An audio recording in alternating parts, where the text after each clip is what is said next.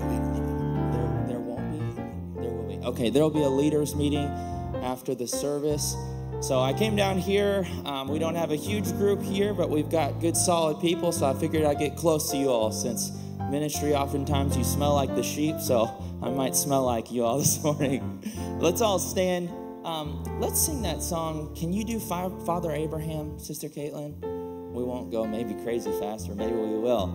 All right, so if you're not woken up this morning, we can help you wake up, brothers. Brother Woo's stretching this morning. Praise God. Amen. We're going to start out Father Abraham. We're going to kind of go real slow, and then we'll get faster and faster potentially. And by the end of the song, hopefully we'll be woken up this morning. Amen. All right. Father Abraham had many sons. Many sons had Father Abraham, and I am one of them, and so are you. So let's just praise the Lord right on. Father Abraham had many sons. Many sons had Father Abraham, and I am one of them, and so are you. So let's just praise the Lord right arm, left arm. Father Abraham had many sons. Many sons had Father Abraham, and I am one of them, and so are you. So let's just praise the Lord. Right arm, left arm, right foot. Father Abraham had many sons. There you go. Many sons had Father Abraham, and I am one of them, and so are you. So let's just praise the Lord. Right arm, left arm, right foot, left foot. Father Abraham had many sons. This is hard. Father's sons had Father Abraham, and I am one of them, and so are you. So let's just praise the Lord. Right arm, left arm, right foot, turn around, sit down.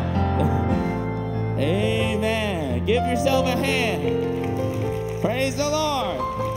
Amen. We might be at 50%, but let's get to 100%. So let's all stand. We'll go a little bit faster, Sister Caitlin. All right. Father Abraham had many sons. Many sons had Father Abraham, and I am one of them, and so are you. So let's just praise the Lord. Right arm, Father Abraham had many sons. Many sons had Father Abraham, and I am one of them, and so are you. So let's just praise the Lord. Right arm, left arm, Father Abraham had many. Oh, good job over there, brothers. Many sons had Father. Oh, you're going strong, and I am one of them, and so are you. So let's just praise the Lord. Right arm, left arm, right foot. Father Abraham had many sons. Oh, it's a workout. Many sons had Father Abraham, and I am one of them, and so are you. So let's just praise the Lord. Right arm, left arm, right foot, left foot. Father Abraham had many. Many sons had Father. What did I do to myself? And I am one of them, and so are you. So let's just praise the Lord. Right arm, left arm, right foot, left foot. Turn around, sit down. Woo. Give yourself a hand. Hey, man. I'm going to have to pass the mic off to somebody else. We got our workout in this morning. I was looking for a place to work out this morning, and I was like, well, there's people just about everywhere. So there it is. We didn't have to do it this morning. Amen. Let's all stand again. Amen. Praise the Lord. Well, since you got your strong arms, strong legs, we can sing the song, Hold the God's Unchanging Hand. This is a classic song because there's no other hand that we can hold to in the time of duress and the time of stress when we need it. But God's unchanging hand, He will never change. As Brother Jeremy said, He's the same yesterday, today, and forever. And if you hold on to that hand, it will never change. How many believes that? How many's experienced that? Oh, let us hold to God's unchanging hand. Oh, let us hold to God's unchanging hand. Oh, let us build our hopes on things eternal and hold to God's unchanging, hold to God's unchanging word. Let us hold to God's unchanging word. Let us hold to God's unchanging word. Let us build our hopes on things eternal and hold to God's unchanging. How many have their Bibles this morning? Let's hold our Bibles. Let us hold to God's unchanging word. Oh yes, let us hold to God's unchanging word. Let us build our hopes on things eternal and hold to God's unchanging word. Build your hopes. Oh, and build your hopes on things eternal and hold to God's unchanging word. Amen. Praise the Lord. I thank the Lord for His word. Amen. Amen. Praise the Lord. Just before we pray, let's sing that song, Oh Lord, Send the Power Just Now. I'm going to have one of our brothers pray in just a minute here. All right. Oh, Lord, send the power just now. Oh, Lord, send your power just now. Oh, Lord, send your power just now and baptize every. Oh, one more time. Oh, Lord, send your power just now. Send your power just now, hallelujah. Oh, Lord, send your power just now and baptize everyone.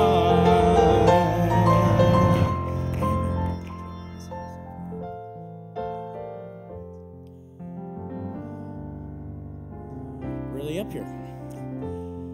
Let's all bow our heads. Lord Jesus, we just come before you. We thank you that we all get to come here and fellowship together. We just pray that we all get the thing we need out of today's service and tonight's service to help us along, maybe in the coming week, maybe in the coming years, we don't know. Lord, we just bless you. We hope that you help us with our hands, that we may do your works, Lord. Please help us along the way. In Jesus' name, amen. Amen. Praise the Lord. Man, you can be seated tonight. Let's sing How Great Thou Art. Then sings my soul, my Savior God, to Thee. How great Thou art, how great Thou art. Then sings my soul, my Savior God, to Thee.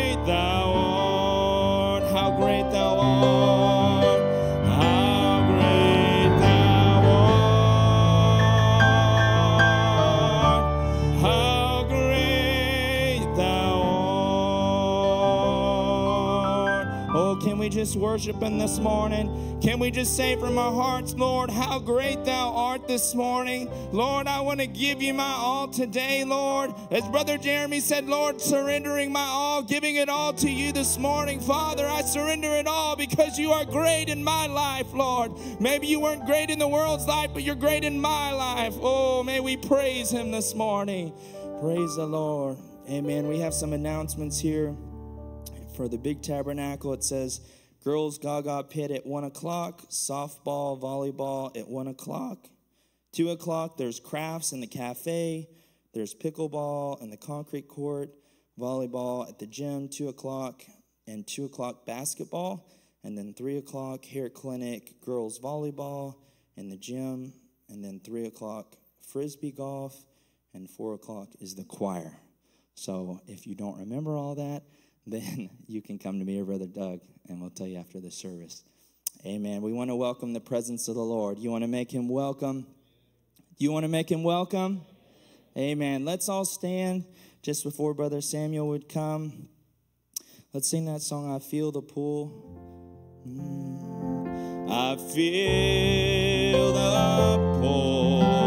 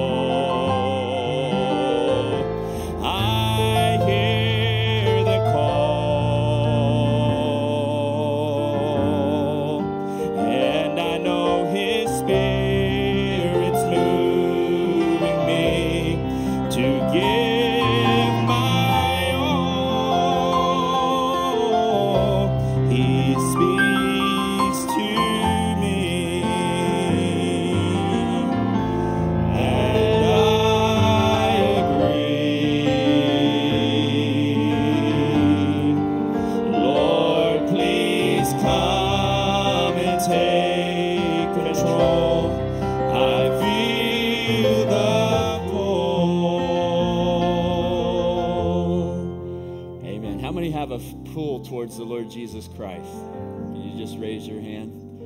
Amen. The Bible says no man can come except the Father draws him. The Bible says that the Son of Man came to seek and to save that which was lost. So if you have a pull in your heart, in one place, Brother Branham said, and I think it's the Future Home, Brother Branham said, if you feel that little tingle in your heart, he said that's that attribute of God that's down inside of you trying to express itself. So what we want to do this morning is just yield ourselves to the pull of the Holy Spirit, and it'll pull us right into the presence of God. Amen. How many love the Lord Jesus today? Would you just raise your hands? Amen. Praise the Lord. You all seem like such a great audience and so attentive this morning and worshiping. Thank you, William, for your help. Thank you, musicians. I appreciate all the musicians. And amen. I just appreciate Brother Jeremy's ministry. How many appreciate that? Can you just raise your hand and say, I appreciate Brother Jeremy and what he did to say to draw us closer to God. That's our desire, is to draw closer to the Lord Jesus. When you leave the camp, if you're not closer to the Lord Jesus, then I feel like I failed as a minister, and we as counselors and leaders have failed, because that's our desire, is we can draw closer to the Lord Jesus. You know, there's only two forces in the world. There's God and Satan. And so everybody you meet, you want to try to push them towards the Lord Jesus. You want your life to be an influence, pushing people towards the Lord Jesus, and get away from that mean old devil that destroys us, right? That old snake that keeps trying to hurt us. Amen. If you have your Bibles, I want to go over to Daniel, the 1st chapter. It's good to see Brother Browning. I think he's going to be speaking for us. Brother Samuel, Brother Nathaniel Sias, I think his father was here as well. Brother Woosley and Brother Chad, I appreciate them laboring. Amen. Each one that's doing something for the Lord. Amen. We don't have much time to work for the Lord. We want to do all that we can for his kingdom. Amen. It's Daniel, the 1st chapter. I got a simple text today that I just have on my heart. I was thinking about yesterday morning how we need to drop the bug. Remember that analogy, that bird that was trying to get the bug in the middle of the road, and the bug, and he waited, and then my truck got him and killed him. And also with the snake, how that snake was just holding on to the saw and squeezing it, and it ended up killing the snake. So we thought that we ought to stop squeezing the saw. How many understand that analogy? You understand that there's things that hurt us in the past. We just somewhere got to let go of those things. Amen. Let's just bow our heads and pray. Heavenly Father, Lord, it's so good to be in your house today. We've dedicated this place to you, Lord, and to see the young people with their young, attentive minds, Lord, and Lord, just looking to you and have their Bibles to read. And I pray, God, that you would bless them today as the word goes forth, Lord. May it lodge in our hearts, Lord, and may we be like a sponge and just absorb it, Lord. May we turn our cup up the right way that we might receive something from the Lord Jesus. Maybe write in our notebook a scripture, Lord. When we go home, we can pull it out and read something that will draw us closer to you, Father. Help us today, we pray. In Jesus' name, amen. All right, we're going to do a little bit of a Bible study today. If you've got notebooks, and I think all of you got your Bibles, I want to just encourage you as a young man, you should always have a Bible, okay? If you don't have a Bible, see me or one of the ministers. We'll get you a Bible. This is your roadmap to heaven, okay? This is your roadmap to heaven. So there's a lot of voices in the world. They'll tell you this, but this is your roadmap to heaven. And I think I showed the picture, had Brother Branham up on the slide the other day. We had a prophet that came in our day, and he said, look, you all need to get back to the Bible. You all are baptizing in titles of Father, Son, and Holy Spirit, and many things, women cutting their hair and dressing immoral. He said, you all need to get back and read in your Bible. That's an abomination to God. And so we got in our Bible and found out what we believed is in the Bible. And that's what my job is as a minister, to get you back in your Bible. So if you don't have a Bible, you let us know. We'll get you a roadmap from earth to heaven. Amen. Daniel chapter 1, verse number 7. We're going to start here and read through this story a little bit. The Bible says in chapter 1, verse 7, unto whom the prince of the eunuchs gave names. For he gave unto Daniel the name of Belteshazzar, and to Hananiah Shadrach, and to Meshach, and to Azariah Abednego. But Daniel purposed in his heart that he would not defile himself with a portion of the king's meats and with the wine which he drank. Therefore he requested of the princes of the eunuch that he might not defile himself. Now God brought Daniel into favor and tender love with the prince of the eunuch. We're just going to maybe read a few verses. Go down to verse 17. I won't read through the whole story. Verse 17. And as for the 4 children. God gave knowledge and skill in all learning and wisdom, and Daniel had understanding in all the visions and dreams. Go to verse 20. And in all matters of wisdom and of understanding that the king inquired of them, he found them 10 times better than all the musicians and astrologers that were in all his realm. And from this story, I just want to take a thought from verse number 8. The Bible says, Daniel purposed in his heart that he would not defile himself. My thought is Daniel purposed in his heart, purposed in hearts. You may be seated. As we take this thought this morning, I want us to just maybe go a little bit slow and get you something that you can just absorb. I found out that if I tell you a lot of things, that sometimes you don't remember them, so I want to try to be brief this morning. Like a bucket, if you pour stuff in it, you keep dumping stuff, it just overflows and you don't retain it. So I just want you to kind of stay with me. Don't go on a little virtual journey somewhere and think about that boy or that girl. Just stay with me a little bit here and we'll kind of try to get through this. So our thought this morning is purposed in heart. Purposed in heart. And so we find that Daniel was a captive in a heathen nation. And these are not just stories, but the Bible says that everything that happened on the roadmap is an example for you when you go through your life and you encounter something. You go back to the roadmap and say, who else encountered this in their life? And then you just do what they do. All right, that's something, you can write this down. You don't have to be really smart. Just do what smart people do. And so that's where you don't have to be a genius, just find a genius and do what they do. And so that's when you're in your walk with the Lord and you encounter something like I've never encountered that. Just go back in the Bible. The Bible says all this was written for an example. And so we find that Daniel was in a situation, and I'm going to do what Daniel did. Is that fair? Is that cheating? It's a little bit cheating that you're not original, but that's okay. We're not here to invent the wheel. We're just here to duplicate the wheel, as they say. So we find somebody that was successful. Here was Daniel. He was taken into a heathen nation. America once was a Christian nation, but now they are a heathen nation. A few years ago, we had a President Obama. He went 20 times, I think, on record around the world and said America is no longer a Christian nation.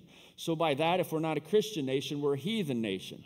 So we find this story that Daniel was in, that we are in a very similar situation. And I want to encourage each one of you as we go through this story to realize this is not group therapy. I'm talking to you that you have a roadmap and you're on a journey. So I see little Christian sitting there. How many enjoyed his ukulele playing last night? I was just amazed, like, wow, that's really amazing, Christian.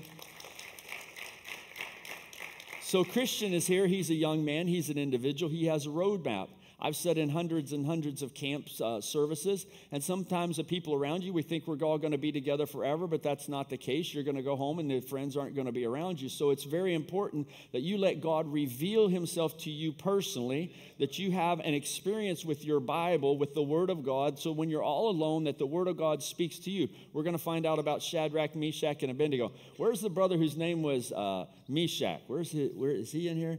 Where are you at? Raise your hand. I can't see him. They said he was in here. He was in here earlier. His name was Meshach. Is he in the other class? Okay. Well, I didn't know if he'd be in here or not. So I find that with Daniel, how he was taken into a heathen country, and it wasn't his fault. I want you to listen to me really closely here, because he was in this situation not because of his own decisions, but because of somebody else's decisions. So his parents, maybe his grandparents, maybe the rulers of Israel had backslidden and got away from God. And now Daniel was caught in a situation that he didn't want to be in, but he was in that situation. How many understand what I'm saying? You may have decided to get in a car with somebody and ride to camp, and they made a decision not to rotate their tires or let their tires go bald, and then you have a blowout, and then you're sitting along the road, and now you're a victim of somebody else's decisions. And you're going to find out in life that you're going to be a victim many times of other people's decisions. And I want to encourage you not to take the victim mentality, but to just pick up wherever you are and say, I've got to go on. No matter what somebody else has done to me, I'm going to pick up and go on and be a Christian where I am.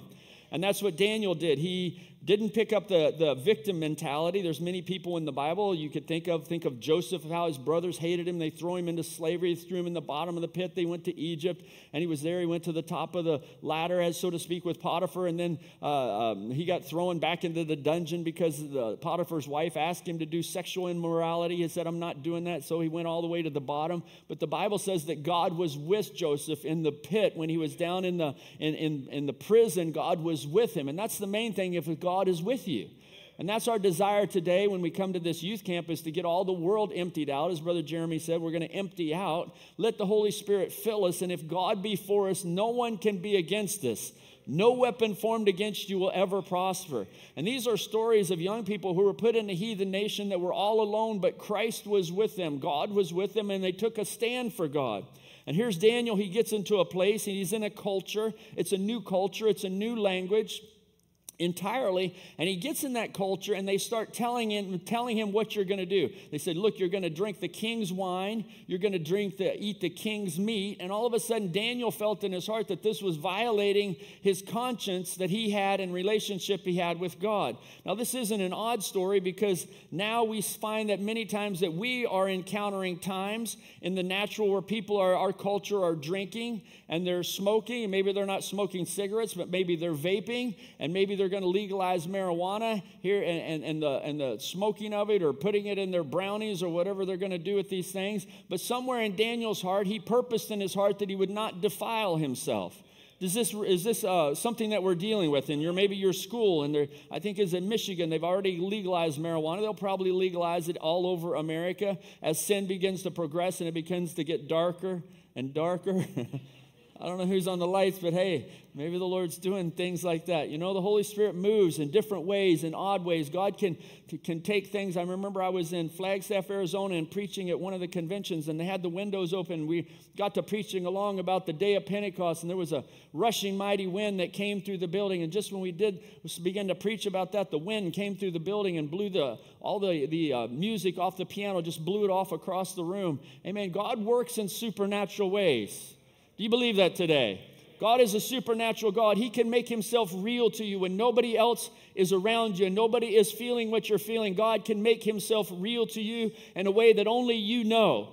Amen. But God is not a vague God. He's a God that's very specific to your situation. Even in this camp, there should have been things in your life that nobody knows, but the Holy Spirit, when you come into this camp, that the Holy Spirit discerns it and he starts going down in your life.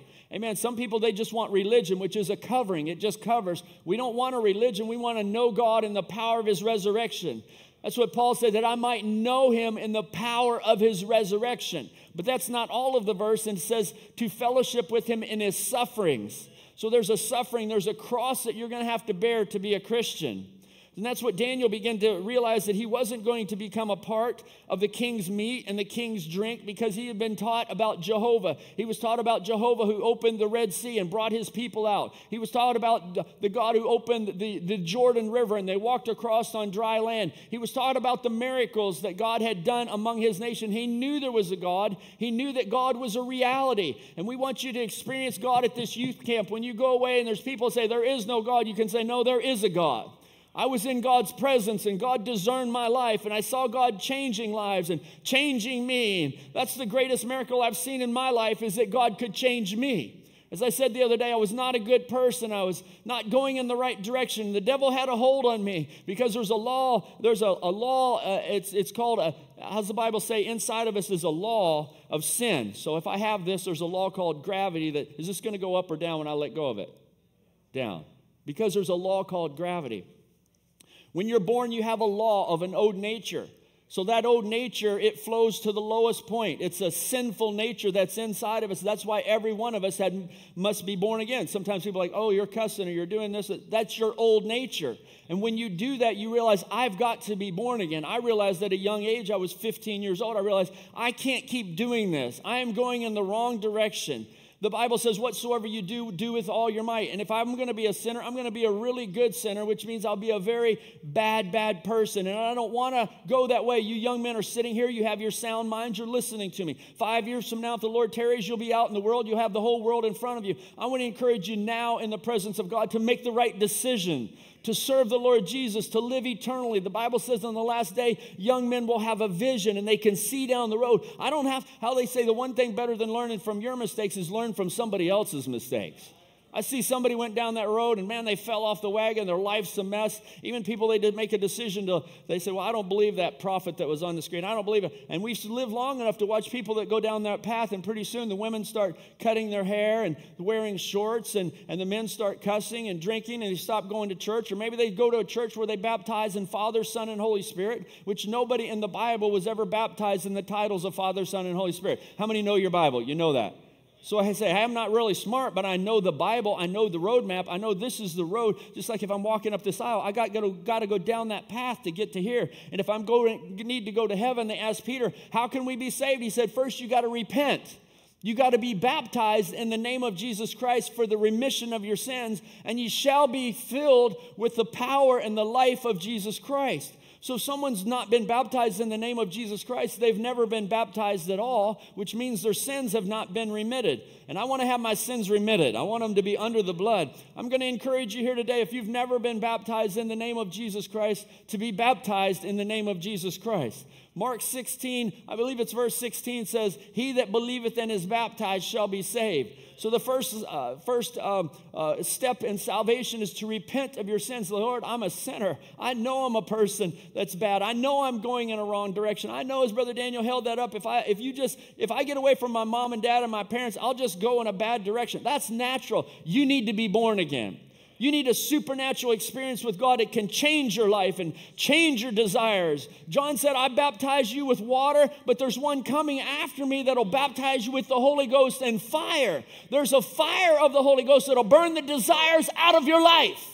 This is just not a theory or something we read in a book somewhere. It's something that you experience. You come into the presence of God, and God burns the desires to live immoral. God burns the desire out of you to be involved in pornography and bad music and movie. God burns that out of you, and your desires change. And that's what the presence of God is all about. And that's what we say if you're in the presence of God. Say, Lord, I know that thing is still alive. I want to encourage you to stay in the presence of God, because I'm here to tell you it works. It's a reality. We've got counselors here that have been here 20, 30. This is my 40th year that I've been coming to this camp. I'm not a dinosaur. I might look like it, but but when you see something that's good, like, hey, that's good. That's good. I want what those people have. I'm not really smart, but I'm going to do what those people did. I'm going to dwell in the presence of God and let God burn these desires out of me. As David said, Lord, create in me a clean heart. Lord, renew a right spirit inside of me. That's Psalms 51. Let me tell you this. This was right after David committed adultery. And David knew that he had to repent. Go back and it looks at, Nathan the prophet knocked on his door, and the Holy Spirit came and found him. And the Holy Spirit will come and find you. You might think you hide or do something, you hide it, but the Holy Spirit is a discerner. He looks through all of our lives. None of that's in my notes, but I pray that it helps us somehow. You know, and in Daniel's day, he was dealing with natural things, but we find in our generation a lot of things that we're dealing with are virtual things. They're virtual, like they talk about the virtual world and the internet, and many times people are working at home, and the tree of good and evil, they can glean the good out of it, maybe work from home and have a job, work remotely, but the evils many times are there's great evils that happen with that. So we see as Daniel wouldn't partake of the natural diet, now there's a group of people that refrain and said, I refuse to defile myself with a virtual diet that people try to absorb. I think during the pandemic they said that the natural adult, the normal adult consumes 8 hours of media on the internet, looking at social media or movies or something, just soaking it in, because there's a thirst inside of us. And so there's a natural thirst. And so Daniel was saying, look, I'm not going to partake of the world and my culture's things that they're putting out there for me to feed on. I want you to listen to me and listen to the things, the corrupt music and the evil movies and the violent video games and the pornography and the celebrity websites and the adulterous life and all those things. So you must purpose in your heart, I'm not going to defile myself. Amen. And that's why you need the Holy Spirit. He'll teach you. There's so many things. I can't sit up here and say, okay, don't go to this website and don't go to this website and don't go. There's not a list. We don't have enough room on the walls to write this stuff. So what I need to do is put the Holy Spirit inside every one of you. And the Bible says He will teach you. He will guide you. And he will guide your life when you're in something and you're looking at something and you're watching. Maybe your school says, like, hey, you need to watch this. And so you're watching it, and then all of a sudden something else comes up. And how many have gone to YouTube maybe to try to fix a radiator in your car, and all of a sudden you go somewhere else, and pretty soon you're like, how did I get here? How did I even get here? So the internet is a road. It's a virtual road, and people go, and many times you find yourself in places, and the Holy Spirit will like, get away from that. Don't go down that road. And that's where Daniel, he purposed in his heart that he wasn't going to defile himself. How many know what I'm saying today? We live in a real world, and the gospel is a real gospel that'll go with you. He said, I'll never leave you, and I'll never forsake you. That's the God that we need. Remember Peter? He walked with Jesus for 3.5 years. He walked on waters. He cast out devils. He fed 5,000, helped them pass it all out, but he still denied Christ. There's something more than being with ministers. We take Brother Samuel Browning or Brother Jeremy and handcuff him to every one of us. Like, all right, you go with us, and you be with them 3.5 years, and still you would deny Christ. We need something more than that. Peter needed the baptism of the Holy Ghost. He needed the Holy Ghost and fire down inside of him that would give him a power to be a testimony for Christ. And that's what we're here to tell you, not about a theory, about a reality that we've seen in our lives. And Brother Sievert and Brother Doug and the different ones, they're time-tested memorials. Time-tested memorials. I was thinking about that. If you have your Bibles, we're going to turn to several scriptures. 1 John chapter 2. This is your roadmap, all right? We're going to read it. You should mark in your Bible and take notes in your Bible. In my Bible, in the front and the back, I write testimonies, miracles that God has done in my life. And I've got pages and pages and pages of miracles, things God's done in my life. 1 John chapter 2, verse 15. The Bible says, love not the world. If you have a Schofield Bible, it's got a little B there, and it goes to cosmos, which means world order. It doesn't mean trees and flowers and mountains and streams. That's not what it's talking about. It's talking about the world, the cosmos, and the way of the movies and the ways of the music and the way of all the fashions of the world. If you love those things, cosmos, the world order, if you love not the world, neither the things that are in the world. If any man love the world, the love of God is not in him. For all that is in the world, the lust of the flesh, the lust of the eyes, and the pride of life is not of the Father, but is of the world. The world passes away, the cosmos, the world order will pass away, and the lust thereof. But he that doeth the will of God abideth forever. So we want to be those that abide in Christ, amen, and that we do the will of God. Back to our story. I was thinking of Daniel and how the Bible says he refused to partake of the king's meats. Shadrach, Meshach, and Abednego were with him. And the Bible, as we read in those verses, they tried them for 10 days. They just gave them a little bit of pulse. And they found that they were fairer and wiser than the Babylonians. Our story here we read, it said they were 10 times wiser than all of those around them. I want you to notice as we read in verse 9, the Bible says God brought Daniel into favor. It wasn't Daniel's abilities. Daniel was standing for God, and God was saying, look, I'll impart to you, Daniel, something that will elevate you 10 times greater than the people that are around you. He goes on to say God gave them knowledge and skill in all learning and wisdom. Is that what your roadmap says? Now, God is no respecter of persons. You just do what those people did, and God will bless your life in many ways. Amen. You may not have a lot of money or may not be intelligent, but you'll have a sound mind. The Bible says, let the mind that was in Christ, let it be inside of you. Young men, that's why girls, the Bible says in the Proverbs, there's that the adulterous woman seeks for the precious life. So you young men, as you purpose in your heart to serve God, you're going to be able to talk in complete sentences. You're not going to have a tattoo of your mama on the side of your face or mama tattooed on your shoulder. You're going to be able not be on drugs and be able to carry on a conversation. And the Bible says the adulterous woman will look you out and try to find you because she's trying to find somebody that can provide for her. And she knows that those other people that can't talk and they can't show up. I'll just say this. I think I said it last year. It's just part of being in business, working with staffing companies. They say if you can show up every day for work and pass a drug test, you're above 80% of the workforce in America. You just got to show up every day and pass a drug test. And so what I'm telling you, this gospel of Jesus Christ, not only is going to help you spiritually and eternally, it's going to help you naturally in your life that you're 10 times better than the people around you. And you ladies would want a guy like that, right? You don't want a guy that comes home every other day and can't talk in sentences and he wants to go get a fish hook tattooed on his ankle. It's like, no, I don't want that. I want a real man, a man of God that leads my family and takes us to church and love God with all of his heart. That's what we're trying to get these young men to. And you young ladies would say, hey, I'd like to have a help a man like that. Amen. We're going to talk about several scriptures here. Daniel purposed in his heart. I want you to notice this because the Bible says, as a man thinketh in his heart, so is he. Now, the world tells you think with your brain. You reason with your brain, but you think from your heart. That's what the Bible says in Proverbs 23:7. As a man thinketh in his heart, so is he. There's another verse that says, out of the abundance of the heart, the mouth begins to speak. Proverbs says this, Proverbs 4, verse 23 says, keep thy heart with all diligence, for out of the heart are the issues of life. So it's out of your heart. You've ever heard the thing, guard your life, guard your heart? You have to guard your heart, for out of your heart issues the things of life. And that's what Daniel is doing. He purposed in his heart. Now, I want you to understand that this is just not purposing in your mind. It's just not mind over matter, or I'm going to do, because remember, was it Peter? Remember when Jesus said, I've got to go be crucified, and Peter purposed in his mind, Lord, you're not going to go, and I'll give my life. You're not going to go up there and give your life. I'll give my life. And the Bible says all the other disciples, they purposed in their mind that they were not going to forsake Jesus, but within 24 hours, circumstances around them, their culture around them, caused them to deny Jesus Christ. How many understand that? It's not purposing in your mind. We can think something and even agree with the Word of God, but it takes something in your heart.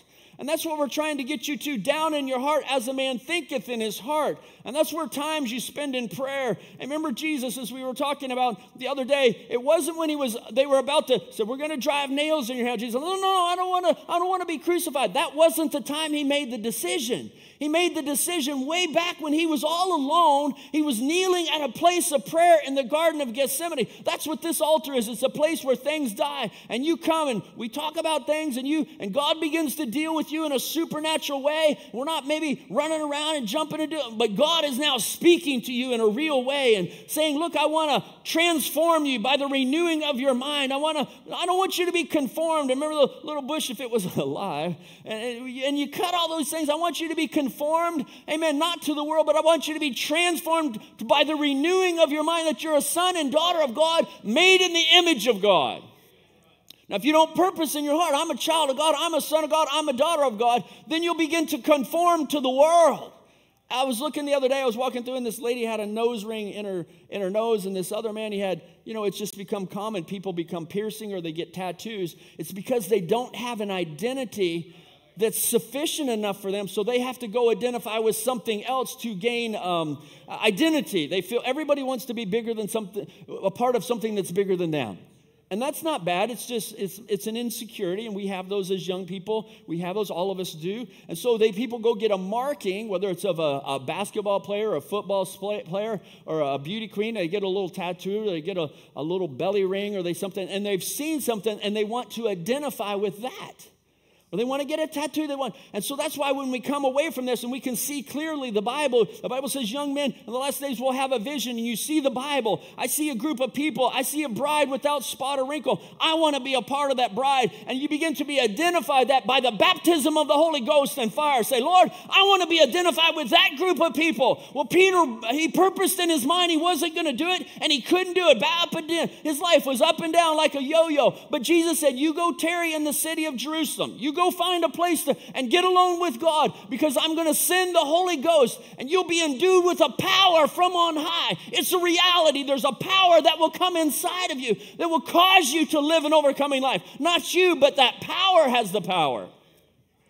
Greater is he that is in you than he that is in the world. It's not in your mind. We can say that, and greater is he, and we can sing the song, but it's something more than that. It's the power of the Holy Spirit living inside of you. Say, Brother Daniel, I can't do that. I've tried. I can't do it. Hey, you're right where God wants you. You are right where God wants you. God wants you to get to the place you say, I can't do this. That's where I got to as a 15-year-old boy. I said, God, I can't do this. I'm a preacher's kid, and I was raised in the Branham Tabernacle. We went in this very room where the seals were revealed, and the pillar of fire came down and drew the church ages on the wall, something greater that Dr. Larkin didn't have. That's a whole other subject. But God, and I couldn't live a life until something came inside of me. But I'm here to tell you, it's a reality of Jesus Christ. And he'll go with you. No matter where you go or what you do, he'll go with you. And he'll guide your life. Amen. When you go through dark times and those heartaches and pains, and you don't feel like going to church, and you don't feel like talking to those people anymore, something will lead you. A power will rise up inside you, and it will carry you, and it will guide you through your life. And there will be nothing that could ever come against you that can defeat you. Amen. Because there's greater is he that is inside of you than he that is in the world. Oh, blessed be the name of the Lord. How many has experienced in their life? Amen. Say, I've experienced the power of the Holy Spirit. It's there for us. We just got to, amen, lay in God's presence till it becomes a part of us and we become one with Jesus Christ. Amen. Some of us just need to drop the bug. Need to drop that thing and get away from the things of the world and the love of the world. Say, Lord, take this love of the world out of me. Or maybe we need to stop squeezing the saw. I've got my saw right here. I still got it up here. Nice shiny saw. And we got to find my snake. It's not in there. Has anybody seen my snake? No? Seen it? It's in here maybe. Come here, buddy. Come here, little buddy. Hey, there you are. Come on, get out of there. Yeah, there's our snake. How many like snakes? I don't like. You like snakes? Here, I don't like snakes. This thing, but it's life. You know, this little guy. Remember our story yesterday? He was going through life and he ran over a saw, and that saw hurt him, and he was not just going to go on his life and just continue on to another flower and hide in it, but that saw hurt him, and he wrapped himself around that saw, and he was going to squeeze that saw because that saw did him wrong, and he squeezed and squeezed, as we said yesterday, until the life went out of the snake. And if he had just passed by that saw, that hurt in his life, and just went on, he'd have just been really nice, and he'd been over here. It's all the way up here, sister, so it won't get you. That one sister said she was scared of that snake. We'll just leave him over there. He's just a rubber snake. May it be a reality when you go through something life. Remember, Jesus said, the words that I've spoken to you, the Holy Spirit will bring them to your remembrance. Somewhere and you're out there and you're squeezing and somebody says, hey, stop squeezing the saw. Stop squeezing that situation. Stop, that thing hurt you, I know, 10 years ago, but don't let it affect you now. Just move on. Like Daniel could have said, look, I'm just a victim. I'm here, but I'm a victim. No, he didn't. He decided he was going to serve God. He heard the word of God. He purposed in his heart he was not going to defile himself. Go to Hebrews chapter 11. This is the faith chapter, Hebrews, the Hall of Fame. Here was a great man called Moses. He was going to be the next Pharaoh of Egypt. Hebrews chapter 11, verse 23. The Bible says, by faith Moses, when he was born, was hid 3 months of his parents because they saw he was a proper child, and they were not afraid of the king's commandment. And by faith, faith is a revelation. Faith is a revelation. A revelation, faith comes by hearing. When you're hearing the word of God, maybe you come in this like, I was just a pollywog and I believe in evolution. But when God begins to speak to you and says, no, as we read in Colossians, God created you, were created by God and for God, and God has a purpose in your life. As we said, why would you let a suicide spirit come over you once you receive a revelation that God has called you into the world? He's called you for a purpose. He wants to fill you with the Holy Ghost and give you power over all the power of the devil. So when you have that, he will empower you with the Holy Spirit. And this is Moses even without the Holy Spirit, but he had a revelation. Verse 24, by revelation, Moses, when he came to the years, refused to be called the son of Pharaoh's daughter, choosing. And that's the thing. That's where every one of you as young people, maybe your mom and dad made you come to camp, but you come to a place where you choose. And that's where Moses came. And I tell you, all predestinated sons and daughters of God, they come to that place and they choose God. They choose what's right. Choosing rather to suffer affliction with the people of God than to enjoy the pleasures of sin for a season. Now somebody comes along and says, the sin, there's no pleasure in sin. That's not what the Bible says. All right, now I know you get those old sticks in the mud like, there's no pleasure in sin. When you say, no, that's not what the roadmap said. Is that what your Bible said? The Bible says there is pleasure in sin. We're not here to sugarcoat Christianity. We're here to point you to the reality of Christianity. The Bible says there's pleasure in sin. But you must notice it's only for a season. Remember the prodigal son? He said, the 2 sons they sat in youth camp and they had everything. And the one said, I want to take my heritage and I want to go. I have a sound mind. I'm not tattooed. And he was very prosperous. So he went out in the world. Listen to me. But something unexpected happened in his life. There was a famine that happened to him. Something that he hadn't planned on. Listen to me. Somewhere there's something, the devil has a plan. It might be a car wreck. It might be a venereal disease. Somewhere you didn't plan on that. And all of a sudden it come. And this man had a lot. Pretty soon was sitting in a place that a famine came. And now he's there and he's eating the husk of the pigs. But praise God, as a son and daughter of God, he said, you know what? I'll arise and I'll go back to my father's house. You might be there today and you've made a choice and to go down a path. God's not going to leave you alone, because I'm going to tell you what, if you're a predestinated seed of God, God's going to find you. Remember Samson? God told Samson, we can do this the easy way or the hard way. And Samson had a problem. Does anybody know what that problem was? He loved women. All right? And he had a problem. It's not bad to love women, but have it in its place. Love the Lord thy God with all and then love. God will give you a wife, and you young men are looking for a wife, and that's a good thing to look for. The Bible says, he that hath found a wife hath found favor with God. I was a young person. I surrendered my heart to God as a young age, 15 years old. At 19 years old, somewhere I found favor with God, and God gave me a beautiful, wonderful wife. We've been married, I think, 35 years, and God gave me a great helpmate. It's a miracle at 15 years old and 16 and 17. But what was it? At times at the altar, I spent at the altar, and I see some of you going the same path I was, spending time at the altar, praying, say, God, I just don't want to be one of 7 billion people in the world, and half of those are male. There's 3.5 billion people that are just out here. But Lord, I want to be a son of God. Lord, I want you to direct my life and orchestrate my life, and I want you to have a purpose in my life. That's why people, they take their life because they have no purpose. But when you come to God and God fills you with the Holy Ghost and he gives you a purpose to live for him, you are God's ambassadors. Amen. That's why, listen to me, I know we're a little bit off my notes. That's why we don't believe in drinking and smoking and taking drugs, because you're an ambassador of Jesus Christ. Listen to me. I don't have a lot in this world. We have a little business and I help at the church and do a few things. But listen to me. I don't have 5 minutes in my life where I can become inebriated till I can say something that doesn't matter to the people that hear it. So if I have a few employees and I said, look, why don't you all just take off the rest of the year? I can't say that because our little business would, or I go to church like, oh, it doesn't matter about the Bible. If I was inebriated, how many understand what I'm saying? I'm inebriated. Oh, it does this, forget the Bible. I can't say that. So there's no place in my life that I can take the chance to be inebriated for 5 minutes or be under the influence of drugs or alcohol. How many understand that? Why? Because we're ambassadors for God. And that's what God wants you to be, an example for God. Like, hey, I don't have any place that I can put on an immoral dress and go out in public because I am an ambassador for Christ. The Bible says, let a woman be dressed in modest apparel. Is that what the roadmap says? Well, I'll just break that. I'll just break that. It doesn't matter. Well, wait a minute. We got in trouble when Eve did that. She broke a word in God's, and that's why we have every siren. That's why we have every graveyard. That's why we have every sick baby. That's why we have every cancer case, because somebody broke the word of God.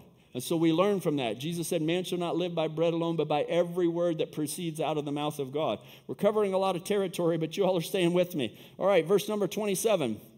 By faith he forsook Egypt, which is the world, not fearing the wrath of the king. For he endured, seeing him who was invisible. Through faith he kept the Passover and the sprinkling of the blood, lest he that destroyed the firstborn should touch them. By faith they passed through the Red Sea, by dry land with the Egyptians, the saying to do were drowned. So we're looking at these men that made the right choice, men that purposed in their heart, and how God was with them and how he changed them. And I was thinking about that, how that let's think about Lot and Abraham. Remember Lot, the Bible says, it's an amazing, we don't have time to preach it, but the Bible says that Lot pitched his tent towards Sodom. In other words, every day when he woke up, he opened the doors and went right out to Sodom. That's why I think of the Microsoft browser that comes up and it has all those stories, the latest news stories. I hate that thing. I try to turn that off because it was pitching your tent, your door, your window towards all the things of the world. You don't want to do that. When you get up in the morning, you need to read your Bible and pray. Before you go down the virtual road and get on that road and go out there and travel around, get your Bible and read the road map and say, Lord, what would you have me to do today? And pray to your Father. Say, Lord, what would you have me to do today? Remember Paul, when he was struck down by the pillar of fire, that he was laying in the dust, he said, Lord, what would you have me to do? And that's what each one of us say, Lord, what would you have me to do? And let the Holy Spirit deal in your life. Let the supernatural pillar of fire. Remember, that's what happened on the day of Pentecost. I don't know how to, you remember that picture I showed of Brother Branham, the pillar of fire? Brother Branham showed that was the Logos of God that led the children of Israel through Egypt, out of Egypt, and led them to the promised land. When Paul was struck down by the pillar of fire, there was a light. How many know the story? He said, who are you, Lord? He said, I am Jesus. That pillar of fire was the pillar of fire. And on the day of Pentecost, that pillar of fire came and broke up. Ministers know it was cloven tongues, questions and answers on the Holy Ghost. Brother Branham, it was broke up and it came on every one of them. And the Holy Ghost, that same pillar of fire, will come into this room and it will rest on you. And it begins to influence you. Maybe you're there in your seat and something moves over and you raise your hand and tears come to your eyes, and all of a sudden it's the influence from another realm. It's the Holy Ghost that's wanting to baptize you with his Spirit and give you a power, not just to influence you and be a rain, but something that comes inside of you and causes you to grow and live a powerful life. It's the power of the Holy Spirit. I was reading it over in Acts I thought, man, there's so many things I want to preach. But in Acts 2, amen, and they were baptized with the Holy Ghost. Acts 4, they came and they beat them and said, look, you can't preach in this name. And they threatened them, you can't preach anymore. And the Bible says they were refilled with the Holy Ghost. They went back and had a prayer meeting, and that power came back inside of them. And the Bible says they spoke with boldness. We need this power of the Holy Ghost in our life. We could go through Acts 10. While Peter preached the word, this Holy Spirit began to fall on the people. Acts 19, they said, we don't even know if there's a Holy Ghost. Some people, they go to church like, I don't even know about the Holy Ghost. That's why you live a life that's up and down. Your family lives a life that's up and down. Maybe your preacher lives a life that's up and down. You need the Holy Ghost. There's only one thing that's the same yesterday, today, and forever. That's Jesus Christ. And in the form of the Holy Ghost, remember Paul looked up and said, who are you? He said, I'm Jesus. It was the pillar of fire. And God wants that pillar of fire to live inside of you and give you a strength, whether God tarries 10 years or 5 years or 20 years down the road. You'll have a consistent life, not one that's up and down, in church, out of church, in church, out of church, singing those songs, in the gutter, now I'm out of the gutter, in the gutter, out of the gutter. No, you be like Fanny Crosby. Amen. I shall know him as redeemed by his side. I shall stand. And that's what we as young people want. We don't want to see a yo-yo Christian. We want to see something that's consistent. I want to see something that's solid. When I come up here and lay my iPad down or my Bible down here, I'll lay it down. I want it to be consistent and it lays on there. If I come over and try to lay it and then it's not there and it just falls to the floor, like that's not consistent. And that's what we as young people want to be. Amen. We want to be consistent. We want to see Christians. Now, if your parents would sit in here, I would tell your parents, look, you need to be a consistent. When Sunday comes, you go to church, right? My boy said, are we going to church today? I said, did the sun come up? Yes, the sun came up, and yes, we're going to church. The Bible says, forsake not the assembling of yourselves together. That's the Bible, right? I know we got all kinds of spirits around our message say don't go to church, but just get your roadmap. It's really not rocket science. It's just a roadmap. Read over in Hebrews. The Bible says, forsake not the assembling of yourselves together. David said, I was glad when they said unto me, let us go into the house of the Lord. He didn't say I was glad when they said, let us log into the house of the Lord. He said, let us go into the house of the Lord.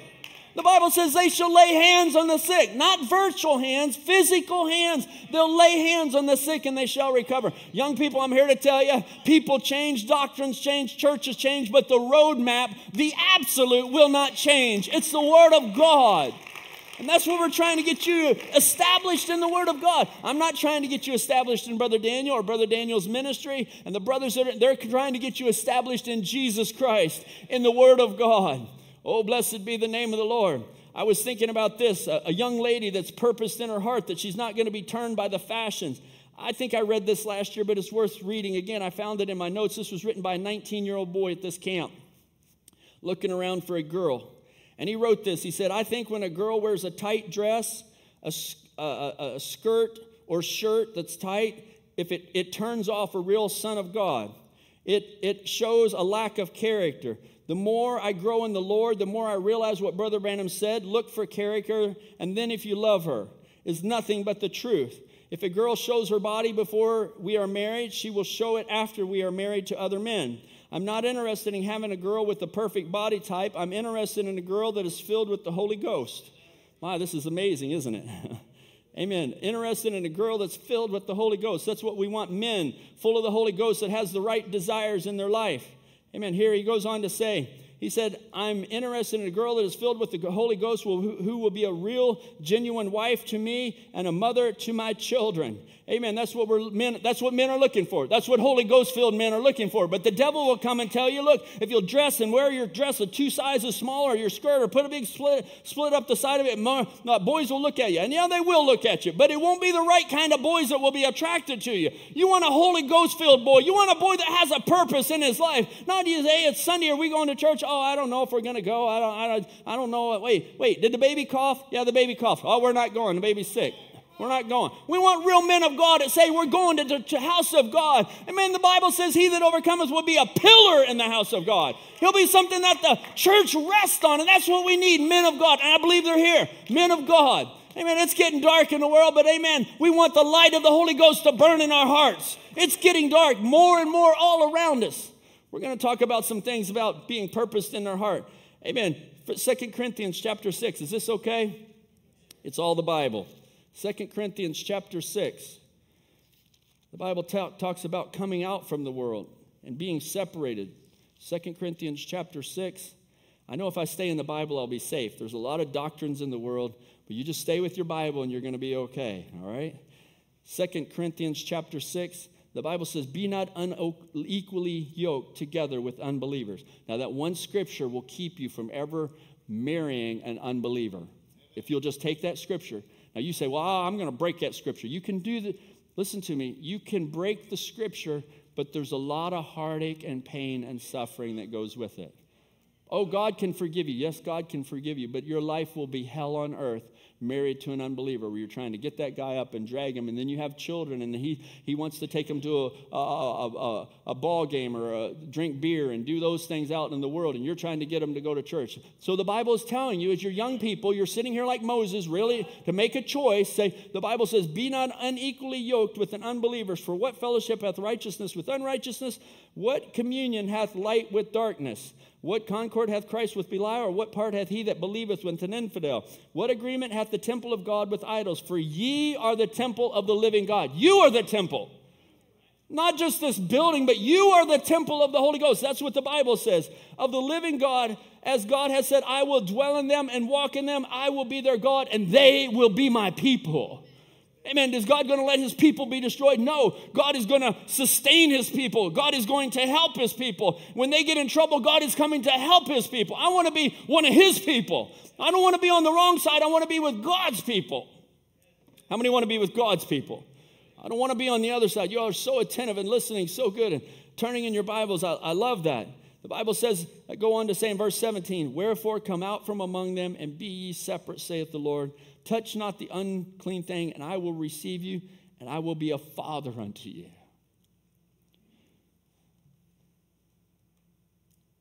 This is God in letter form. And maybe you don't have a father.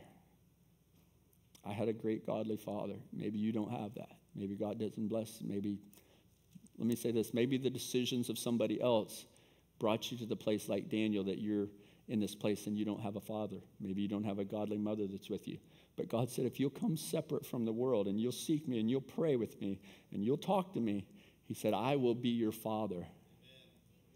He said he would be a father to the fatherless. You might be here. Maybe you never had anybody that loved you, but God loves you. And God will take care of you, and you will feel the love of a godly parent. And God is a spirit, St. John chapter 4. You feel that real timidness? That's the Holy Spirit. If you'll just get away from and just get alone with God. Maybe we, at the end of the service, we just kind of close and people pray. It's kind of your service. You just go. But if God deals with you and say, I don't have a father. I don't have anybody that loves me. I don't have anybody that cares about me. You know, I don't know if you all have curfews. Every family is a little bit different. So when your father calls you or your mother, they call you not because they don't like you, it's because they love you. Maybe, I don't know what it is now, $200,000 to raise a child. If I had an asset that was $200,000, I would want to know everywhere it was. Quite frankly, the technology wasn't then, but I'd be tracking that thing everywhere it went. So if you all have parents and they want to track everywhere you go, it's not because they don't like you. It's because they believe you have value and they care about you. There's some girls that don't have a daddy that calls them. It's 10 o'clock or 11 or 12 and nobody calls them. Like, hey, I have a friend, she moved out of home at 17 years old, and she moved out, and I just about had a panic attack. Like, hey, you're a minor. You're coming, I don't have a girl, but you're coming to my house because you're a minor, and the law says you have to stay with me, and because I would love you and take care of you and want to protect you from the evils that are in the world. And maybe you don't have that, but there is a God. He said, I'll be your father, and I will love you, and I will care for you, and I will protect you, and I will keep you safe as long as you obey me and hear my word. Isn't that wonderful to have a God like that? Maybe you've been through a situation our culture's brought you that you don't have that, but God wants to be that to every one of you. He wants to be a provider for you, not only spiritually and physically. What was it that David said? I was once young, now I'm old. I've never seen the righteous forsaken. I've never seen the righteous begging for bread. Never seen a homeless with food. No, God's going to take care of his children. I want to serve a God like that. I don't know what's coming. I don't know. We had some people, they said, from Ukraine. They bombed their whole city. I don't know if they bombed their town. They came over here. I think they're in this camp, they said. And our nation could very easily, we're going to get to some of that in just a minute. Our country could very easily come to that. But as long as I have my heavenly Father with me, It doesn't matter what happens, because he said, Daniel, I'll never leave you. I'll never forsake you. I'll be your father. I'll be your provider. I will protect you. And if God be for me, who could ever be against me? The Bible says, no weapon formed against you, Daniel, will ever prosper. That's the God that we serve. I want to be on his side. And when I sin and I separate, that's what sin does. It separates you from fellowship with the great creator, from your protector, from the one that loves you. And I tell you, when you sin, you make a mistake, there ought to be a panic mode. It's like being in a raft. Anybody ever been out in a raft with air in it? And then you hear that terrible, terrible thing, Brother Chad, you go like, and all of a sudden it's panic. If you're out in the ocean and there's sharks in the water, all of a sudden you start panicking, because you know if the air goes out of the thing that's sustaining you, you're out there with the sharks and you're about to be devoured. And that's the way your Christian life is with God. If you ever have a hole punched in your spiritual relationship with God and you begin to hear this, that's the warning of the Holy Spirit. It says, I'm leaving you. I'm departing from you. Amen. I think it was Moses said, Lord, if you don't go with us, we're not going into this battle. Amen. Somewhere we need to patch the hole. Amen. Where the Holy Spirit is leaking out of us, whether it's movies or video games or whatever it is. It might be a relationship with a friend. And say, when I get around that person, I feel the Holy Spirit draining out of me. It's just like God is just leaving me and God walks away from me. And I feel like God is a person. Brother Ram talks about that. Christ is a person. You accept Christ as a person. You accept his word. Actually, he tells us that's the evidence that you have the Holy Spirit, is you believe all of his word and you accept his word. So if there's something inside you that doesn't believe the word of God, say, Lord, take that out of me. Take it out of me, whatever that is, Lord, because I want you to have the preeminence in my life. I want you to be the ruler, the Lord. We sing that long song, He is Lord. That means ruler. He's the ruler of our life. All right, going through many things. I want to talk about this LGBT movement. You say, why would you talk about that at church? Because the devil's talking about it. Why can't we talk about it? I learned more about the facts of life and things of God and the birds and the bees in the house of the Lord. Brother Ram preaches the message, marriage and divorce and choosing a bride and the invisible union. I hear the facts of life and I hear it straight. I hear it right. I don't want to learn it in the back seat of a car somewhere. I want to hear it right from the house of God.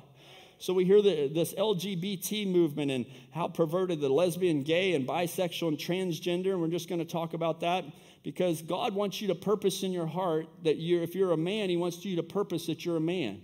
If you're a female, he wants you to purpose in your heart today that you're a female. He doesn't want to wait till you get out there and there's perverted spirits all roaming around and you're at some trade show or you're listening to some music or you're here and then make a decision. If you're a brother, am I a male? Or if you're a sister, am I a female? But God wants you in his presence to let the Holy Spirit empower you to say, I'm a man made in the image of God. I'm a sister made in the image of God to be a reflection of Jesus Christ in this day. And I'll tell you this, our world has gone insane. It's insane. So if I told you, I've got this handkerchief, I'm going to drop it. And you say, oh, it's going to float. It's going to float. Like, no, there's a law called gravity. It's going to fall down. That's science, right? It's just science. I'm here to tell you in the house of the Lord that there's science that says there's only two gender. One is male, one is female. That's science. I think even one of the greatest, I forget that man's name, he's one of the greatest atheists, and he said he differs with all the LGBT. He said it's nonsense. He said, I don't even believe in God, but this is science. There's only two genders, male and female. I know we're down in the weeds, but let's stay in the weeds because God will be a God in the weeds just as well as he will in the mountaintops. And we need a God that helps us in the weeds, right? When you get down and you're talking to people like, hey, it's not scientific. Science says you're either male or female. Brother John Sanger, he's not here. He's over teaching the other. They're in the nursing business. Like, you can self-proclaim that you're anything. You say, I'm a dog, I'm a cat, I'm a tree, I'm a speaker, I can be. Well, that's all great, and you can say whatever you want to say, but we're going to take a little bit of DNA from you, and your DNA says you're either male or you're female. Amen. It's just science. So somebody that says, hey, look, you're a female, and you're like, you're going to call me a he. Well, that's asking me to believe that if I drop this, it's going to float. It's not scientific. So you're in your mind or whatever you think in your mind, you can't make me say or believe something that's not scientific when you are proclaiming something that's not even science-based. How many understand what I'm saying? So I'm telling you that because God has a law called law of gravity, and God has a law, amen, that you're either a male or a female. So somebody says, well, I'm not going to live by God's laws. Well, that's fine. You can say that. But, you might say, well, hey, I'm not going to believe in God's law of gravity. God made the law called gravity. And you do it and it falls down. Say, I'm not going to live by that law. Well, you can proclaim and self-proclaim, I'm not going to do it. But I'm going to tell you, why don't you jump? I'll say, I don't believe in gravity. So if you don't believe in gravity and believing it makes it true, then I should be able to jump and just float all the way to the moon. Well, I don't know. What is it? What's that? Darrell Griffith had a 48-inch vertical. And he got 48 inches off the ground just standing in your basket. He played at U of L. But after 48 inches, the law, God's law, begins to bring you back to reality. So I say that you can self-proclaim whatever you are, but God has a law that you're male or female. And the Bible says the books were open in Revelation, and God, every man was judged according to that man's works. So if you were born a male, you'll be judged as a male. If you're a female, you'll be judged as a female. This is just the roadmap, all right? I'm not here to tell you. I'm just telling you the roadmap. And so I say that to say you can't break God's law. So God has another law. The Bible says it's appointed unto man once to die, and after that, the judgment. You can say, I don't believe in God. I don't believe it's just a fable. It's just, that's fine. You can believe that. That's whatever you want to do. Just like gravity. I don't have to believe gravity, but you will live by God's law of gravity because you can't jump and float to the moon. And God has another law. It's appointed unto man once to die, so they're not going to live forever. And after that, you die, you're going to be judged by Almighty God. You can deny that law, but that you will live by that law. How many understand what I'm saying? It's a fact. It's an absolute. And that's what our nation, that's what the young generation, they can't handle absolutes. But God makes decisions that are too great for you. I've often said sometimes decisions are too great for us to make. Like, I don't know what dorm I should be in. So they just make that up at the thing. They say, all right, how old are you? You're going in this dorm. And so there were some decisions that were too great for us to make, whether I should be a man or a woman. So God made that decision before the foundation of the world. Daniel, you'll be born and you'll be a man. And so I just want to surrender to God's decisions and God's laws and say, Lord, you've made me a man. Fill me with the Holy Spirit and let me be the best man of God that I can for you, Lord. If God's made you a sister, Lord, you've made me a sister. God, fill me with the Holy Ghost. Amen. Lord, let me dress in modest apparel. Let me have long hair because the Bible says, the roadmap says it's a shame for a woman to cut her hair. Is that what it's true? Now, maybe next year you hear that Brother Daniel fell off the wagon. And Brother Daniel he's doing this and this. And like, oh, that's real. But that shouldn't affect you because you have the roadmap. If you're in the back and you're traveling up this way, I got the roadmap. I'm just headed straight up that roadmap. And Brother Daniel goes to hijacks over this way. Hijacks, hey, whatever Brother Daniel wants to do, but I've got the roadmap. And I'm saying that's because this is a reality. I've got many of my mentors that pointed me to Christ and pointed me the message, and they fell off the wagon. And I want to be, the Bible says in the last days, young men will have vision. And I had a vision. Hey, they fell off the roadmap. I'm not going where they're going.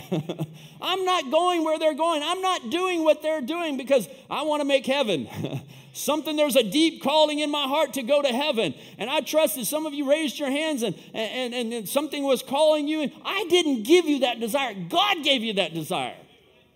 There's many young people sitting out in a bar, laying drunk somewhere, amen, high on drugs or out of their mind on drugs, and they wish they had that desire. They wish they had parents, someone that would bring them to the house of God, and they had a desire, God, but they don't have that desire. But you have that desire for God. I'm going to encourage you today to put the blinders on. We come from Kentucky where they have horse races, and they put the blinders on like this, and you put the things on like this so that all you can see is the roadmap. From there to heaven, I'm going that way. I'm not going to look at the modern movies, the video games, and all the music and the fashions of the world. I'm not going to get sidetracked. I'm going to heaven, and I'm purposing it in my heart that I'm going to go.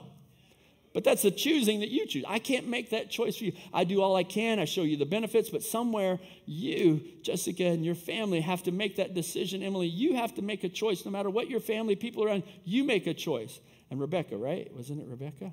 18 years old, right? God knows you. Amen. I was thinking about that.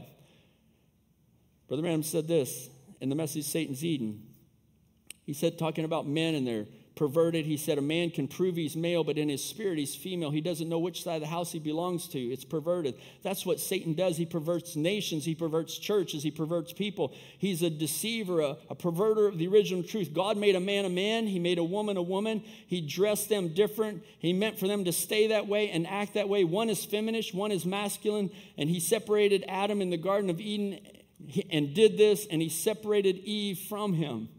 Amen. We live in an insane world, and it's going to get worse and worse and worse. Listen to me. I'm not prophesying. I'm just looking down the road, okay? They started same-sex marriage, and pretty soon it went to every state. Now they're doing the transgender. It's not going to stop there. It's going to go to where you can marry your horse or your cat or your dog and get insurance for your spouse, which is your cat or your dog. It's going, the devil is perverted. There's no end to the perversion, but God has given us a sound mind. The Bible says God has not given us the spirit of fear. I'm not afraid of what's coming, amen, but he's given us not the spirit of fear, but of power and of love and of a sound mind. I say, God, in your presence, give me a sound mind. I believe as young men and say, Lord, give me a sound mind. In the presence of God, Lord, let the Holy Spirit come and empower me and make me a son of God to believe God's word and to live God's word out. There'll be young ladies who say, Lord, I don't want that perverted spirit. I don't know how, in my notes, So the other day, we moved out of Louisville. We moved to Indiana. Louisville is a very evil city. So we moved from our old church because it was a very bad area, and the Lord provided a place in Indiana. But just a couple of days after we left, a few days after we left, in an Episcopal church, it's 3 blocks from our old church, they had a drag show. Do you know what a drag show is? It's where people dress up. Many times they cross-dress. Men will dress up like a woman. If you're a drag queen, you're a male, and you're dressed up like a queen. Or you're a drag king, you're a woman that dressed up and become the king like a man. And it's the transgender and cross-dressing and all of that filth. And then they do shows and things like that. It's perverted. And just a few blocks, 3 blocks from our church, they did a drag show in a church. And they titled it, Drag Me to Church. Drag Me to Church. The pictures, and they had all the people down in front of the altar. There's the altar and the place that is the house of God. The Bible says judgment begins at the house of God. And now all this perversion is in this house. I could preach a whole sermon called Satan's Eden. As it says in Thessalonians, they sit in the temple of God thinking that they're worshiping God. They're actually worshiping Lucifer. And now in the church, in a place that's supposed to call out sin, now they're doing this cross-dressing where Deuteronomy 22:5 says it's an abomination for God for a man to put on a garment that pertains to a woman, or for a woman that put on a garment that pertains to a man. It's an abomination to God. And God judged Israel for their abominations. And we're going to talk about that in a little bit more, because God's going to judge America. Run from that thing. Don't let the spirit of those spirits come on you. Amen. Those are perverted spirits. Purpose in your heart right now. Amen. Say, Lord, let me die. And those spirits, that's not out there. They'll come right among us and sneak right into church. And they were here 20, 30, 40 years ago. I went to a place one time. This stuff's all kind of personal, So I went to a church one time, and this man said, hey, you want to go out to eat? Can I say that? So I went to this place, and this man, he was an older man.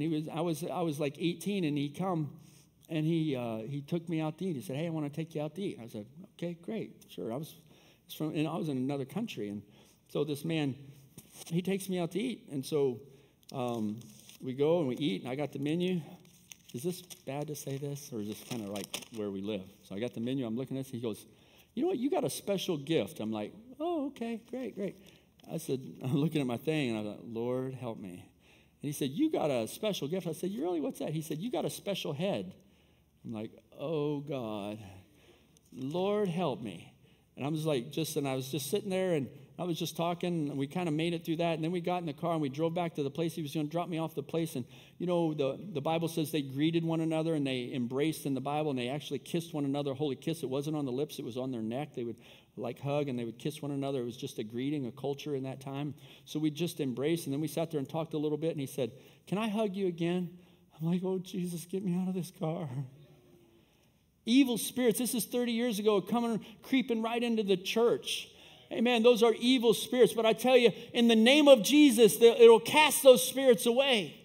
A little situation. These are things I encountered in my life. One time we were in a service, and I don't know, I just feel the Holy Spirit bringing these stories back. They're not in my notes. So we were in this service, and the power of God was just like last night when Brother Jeremy preached, and you feel the presence of God, and the Holy Spirit is moving. You don't want to look at other people. You just want to be lost in the presence of God and worship God and love Him and pour your heart out to Him. That's your service. That's when God's talking to you. You might have a burning bush, or God's got your face in the dirt like He did St. Paul, and God is making a great messenger of Moses, or God is making a great prophet of God of Paul. Paul, and he's beginning to shape. And Paul's saying, Lord, what would you have me to do? And he tells him, he begins to give him the instructions in his life. And we were in one of those services, and the Holy Spirit was so great. And we came out of the service, and I got in my truck. I was driving along, and my wife wasn't with me. And I got in a truck, and I was driving out, and this man needed a ride. And I don't usually give people a ride, but man, I was just so happy and free in the Holy Ghost. And that's what the Holy Spirit, just where the Spirit of the Lord is, there's liberty. I was so happy. And this man, I said, hey, get in and give you a ride. And I had a little truck there, and he opened the door, and he said, oh, you have trucks? And I said, yeah, it's for my boy. He said, oh, you have boys.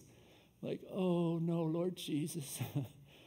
And I didn't know. And so I remember when I asked him to get in, I took my wallet, and I threw it behind the seat. I thought, Lord, if he's going to kill me, he's not going to get my money.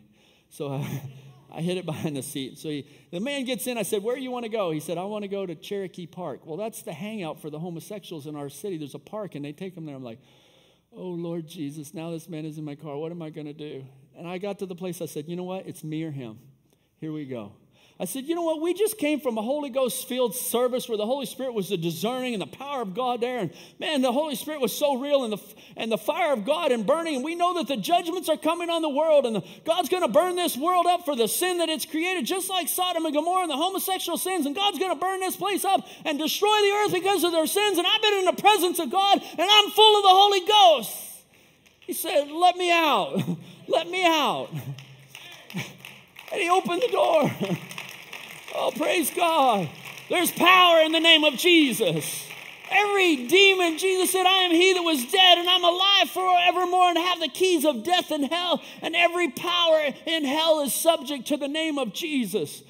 When you get in trouble, name the name of Jesus. He got out. His name was James. He got out, and he opened the door. And I said, James, you need to get saved. He pushed the door, says, I am saved. And he pushed it closed like that, and he walked away. And I realized those are not just spirits. They're religious demons. They'll come right in the church, and they'll sneak in the church. That's why you need your roadmap. That's why you should never lay your roadmap down, no matter who you're with or who you're around, and even religious people, message people, whatever it is. Hold on to your Bible. God made me a man. I'm a man. God made me a woman, amen, to be a woman. And God wants to empower me to be that. So when the devil comes and says, look, boys, just wear those sissy shorts, those women's underwear, and go out in public, and you're just a sissy. You're a sissy. You say, oh, Brother Daniel, how's this? I know they go on that God's Power Transformation. The prophet of God brought it up. But I'll show you. Brother, the prophet of God is not looking at the garment. He's looking at a spirit that's possessing that man. And I'll tell you how you identify it. You watch those sissies out there mowing their grass in their shorts going along there, and you go up and ask that man, hey, young man, let me ask you something, or older man, whatever you are. Do you have the power to tell your wife that we're going to a church that baptizes in Jesus' name, and wife, you're going to take off those clothes that are abomination to God, and you're going to put on a garment that's a dress, and we're going to dress holy? Those men can't do that because they have a sissy spirit on them. And we want the Holy Spirit on them. We want men that are full of the Holy Ghost, something down inside of them, because if you have the Holy Spirit, you don't choose a woman like that because you know she won't be a helpmate to you to be a son of God. I'm going to preach choosing a bride right here. You watch a man, no matter how spiritual and what he does in the presence of God and all his manifestations, you watch what he chooses. And if he chooses that kind of a woman, you know that something's wrong down inside of him. That message is choosing a bride. Before you ever think about getting married, you listen to the message, choosing of a bride. The prophet of God said, if you take that girl and she's got that wild stare in her life and she just like, he said, she won't have the morals to stay home and take care of your children, your baby. She'll just run around and here and there. She may not run around physically, but she'll get on the internet and run around here and here and here all day long. And like, what'd you do today? I just ran around on Facebook. You don't want somebody like that. You want somebody that's going to help you, be a helpmate to you. We see how God has a church of God that he wants to empower them and move the kingdom of God forward. That's what we're doing at this camp. We're building a kingdom. We're not building a church. We're building a kingdom. The kingdom of God. Jesus said, I will build my church. It's a kingdom. And the gates of hell will never prevail against that. People that try to just build a church, they're narrow-minded. We're building a kingdom of God. That's where I meet you. I don't know where you are, but I want you to get full of the Holy Spirit. I want you to go back to your church. Maybe you call up your pastor and say, look, I haven't been the daughter of God that I should be, but something's changed in me. I'm pushing the kingdom of God forward. Go tell your mom and dad, say, something's changed in my life. Mom, I'm going to obey you. Dad, I'm going to obey you. Because that's the evidence that you have the Holy Spirit. It's Ephesians 6:1. Children, obey your parents. And when your parent says, look, I don't want you with that person, they're taking you down a wrong road, something inside you, yes, Mom, you're right. I don't want to follow that. I don't want to be with that boy. I don't want to be with that girl. They're going to pull us in the wrong direction. But you have to purpose in your heart. Amen, just like Daniel did. I was thinking about Shadrach, Meshach, and Abednego. I'm going to close here in just a few minutes. I got my countdown timer right here. Like, ha, ha, ha, ha. Not one of those Revelation 10:6 preachers, time shall be no more. I got my countdown, so I'm conscious of time. The 3 Hebrew children, they got them up there. They said, look, we're going to play this music one more time, and you will bow to our culture. You will bow, Shadrach, Meshach. But you know what? There's something about Shadrach, Meshach, and Abednego. They've been to youth camp. And somebody had told them the roadmap to heaven is the Word of God and the commandments of God. And they'd been taught that there was Jehovah and he had laws, the 10 commandments. And the 10 commandments, we're talking about them. If you could quote the 10 commandments, they're really good commandments. The first one is, thou shalt have no other God before me. The second is, thou shalt not make unto thee any graven image. How many know the 10 commandments? So they brought them in and say, look, we're going to give you another chance. Just before we take you and we end your career and your whole life and throw you in the fiery furnace, we're going to give you one more chance that you can bow down and worship this thing. And you know what? Shadrach, Meshach, and Abednego, maybe they thought about their mom. Maybe they thought about Brother Daniel at youth camp that told them about the 10 commandments. Said, we don't need another chance because the 10 commandments don't change hearing the music played again. If you play the music again, it doesn't change what they taught me at youth camp. They don't change what's written on the roadmap there, that I shall have no other God before me and I can't bow to a graven image. How many understand that? They had an absolute in their life, and the absolute was the Word of God. That's what we're trying to get you. You don't get out there when they say, look, your career's going to be ended. Joseph's sitting there. He's at the top right next to Potiphar. He has this great career. And his wife comes to him and said, look, you got to do these sexual favors to keep your career. He said, I'm out. I'm out. And so the world might say, hey, look, you got to dress like this, and you got to wear these leggings, and they're so tight and this and that. And you say, I'm out. I'm out. The other day, I don't know, we were driving up here. We went somewhere to get some ice cream. I think it was Friday night. And this lady, I was sitting in my car doing something, talking to somebody on my phone or something, and this lady got out, and she went into the place and went out. My wife come out and said, that is so gross. I said, what was it? I kind of thought it was whatever that was that went in there. And she says, in those leggings, that's really bad. And they got this thing like, you do you. You ever heard that saying? You do you. You do you. And my wife says, no, we need to tell people, don't do you. Don't do you. That's gross. That's terrible. Cover that up. The world is evil, but it's prophesied in the roadmap. Listen to me. It shouldn't be a shock to you. That's what Revelation chapter 3, verse 20, 21, right in there. It says, in the last days they will be naked. And that's what those leggings are. It's not fashion. It's not a garment. It's skin. It's just the skin. It's fulfilling the scripture. If you look at the roadmap, it will let you know we're living in the 7th church age that we're living in. It'll tell you they're rich and increased with good, and people are going to be naked. That's what those leggings are. Are you with me? It's just what is skin. It's something that holds the bones and the muscles together. It's just the skin, and they're naked, and they don't even know it. Somewhere in our culture, it's clicked in their minds that that's clothing when it's not. It's fulfillment of the scripture. They're naked. But there's a group of people that will purpose in their heart, and the Holy Spirit will come to them and make it in their heart, not just their mind. It comes to your mind. You say, yeah, that's the word of God. But now you need the Holy Spirit to drop it from your head. Lord, make it a revelation in my heart. Make it a revelation in my heart. What was it with Peter when they come like they were going to take Jesus and it was really the flesh? But after a while, it dropped down in his heart. And on the day of Pentecost, they were in the upper room, and then they went in afraid that they were going to kill him. They were going to kill him just like they did Jesus. But when they were full with the Holy Spirit, when it dropped in the heart, they went out and said, "This same Jesus you crucified is both Lord and Christ." Now it dropped in their heart. The Bible says, and what is it? Hebrews chapter 11, many of them loved not their life even unto their death. There was something that dropped in their heart, and they purposed in their heart. I'm telling you, these people, there's a lineage. Brother M tells us there's a lineage all the way from the book of Genesis all the way to the end. Brother M said there's a scarlet thread of the blood that runs all the way through that. It's a prophet looking down telling us this. He said, and people will come by faith, maybe at a youth camp. They'll reach out and they'll grab by faith onto that scarlet cord of the faith in Jesus Christ, the finished work at Calvary. They'll latch onto it, maybe one here, maybe one there, maybe a brother here, maybe over at the altar, maybe down here, and they'll latch onto that scarlet cord of the blood of Jesus Christ and faith in it. And Brother Branham said one day Christ will grab that thread and he'll pull it. And everyone that's connected to that cord of the blood of Jesus Christ, by faith, he'll pull it, and he'll pull them into a rapture, and they'll be lifted up. And the world will be left in perversion and corruption and filth, and all hell will break loose. I've got so much here on my heart. Will you give me just like two more things? The other day I was fishing. I just got to say this real quick. I was fishing. Beautiful day, sun shining.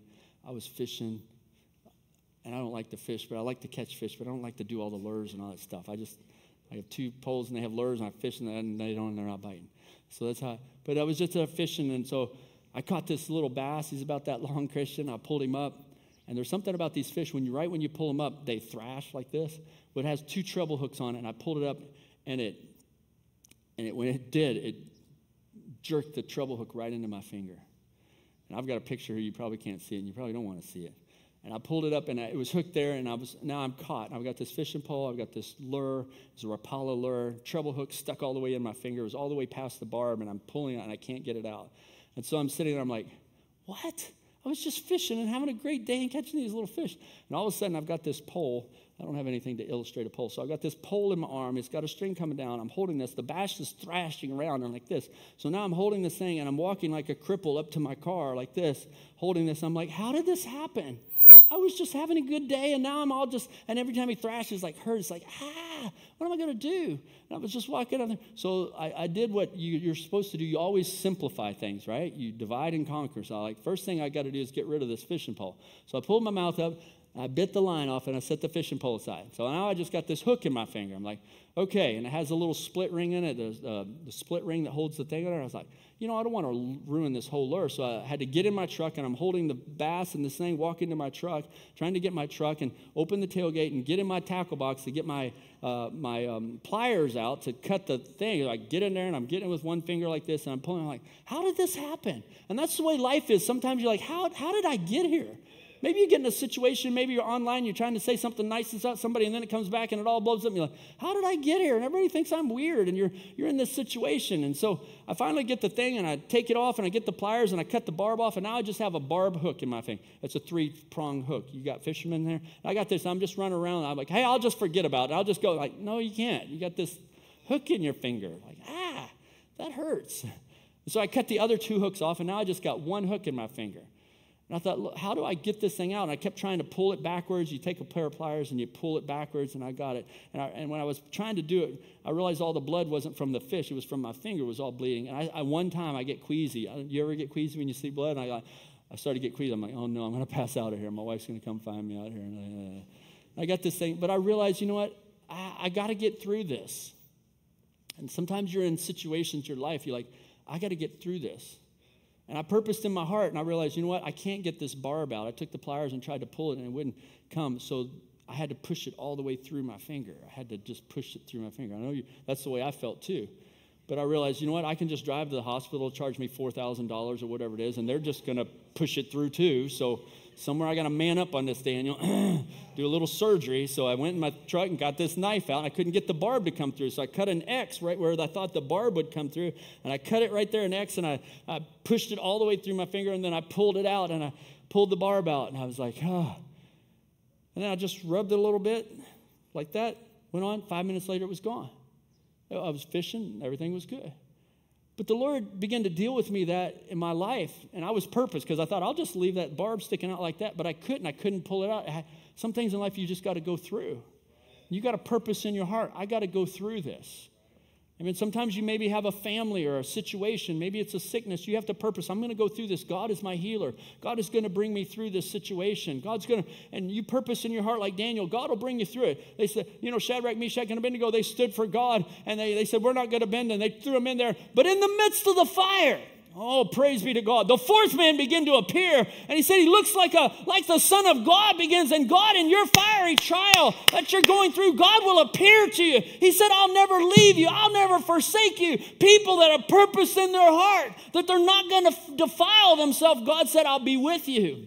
Well, I could give testimony after testimony of how God has kept me, amen, through the fiery things.